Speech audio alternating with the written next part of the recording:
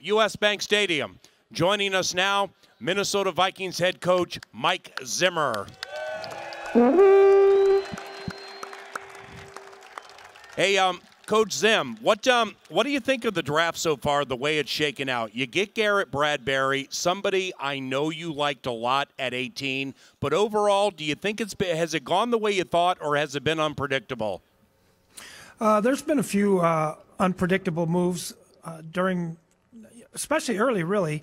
A couple of different picks we didn't expect to go that high, and so there's always a little bit of unpredictability in the draft. I think that everybody hears it from us what we think of Garrett Bradbury, but I think the audience wants to know from your mouth what's the quick 101 on his skill set. This dude is tough. He's physical. He's got great athleticism. He's got great balance.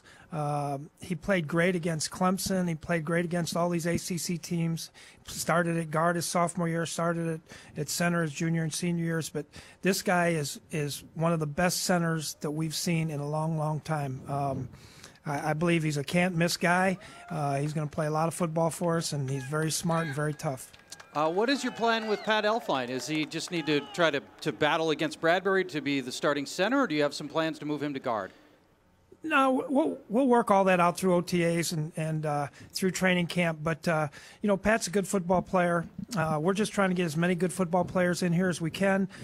These guys are all tough, physical guys. The mentality that we're looking for with our offensive line and with what we want to try to get done offensively with our philosophy, they're all gonna fit in, and we're really excited to have all of them, really. Mike, your new offensive coordinator, Kevin Stefanski, been around here for a while. Gary Kubiak, somebody you've known for years, 7 Super Bowls, 1 Super Bowl 50 coaching the Denver Broncos, and super well-respected offensive line coach Rick Dennison. So if you have Garrett Bradbury, Pat Elflein, and Brian O'Neill, those three are incredibly athletic.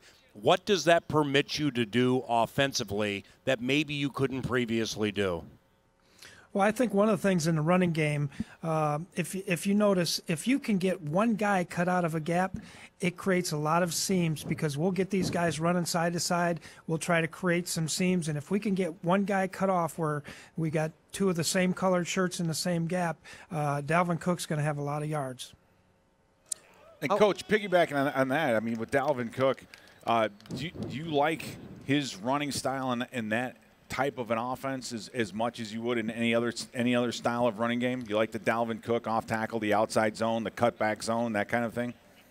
Yeah, the really good thing about Dalvin is he could do any of these offenses, but he's one of those guys that is excellent at stretching to the perimeter and making the cutback, or surrounding the defense by continue to go to the perimeter. So I think I think he does a great job there, and this scheme is going to fit in great with these offensive linemen. Gary Kubiak and Rick and Stefanski, they've been talking about this guy for a long, long time, about what a great football player he is. And Gary had the opportunity all fall of looking at a lot of these players, and he was sold on this guy from day one. Mike, last one. 3 Clemson defensive linemen go in the top 17: Dexter Lawrence, Christian Wilkins, and Cleveland Farrell.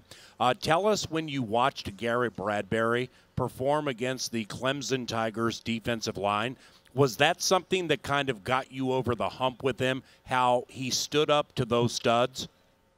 Well, I'll tell you one thing.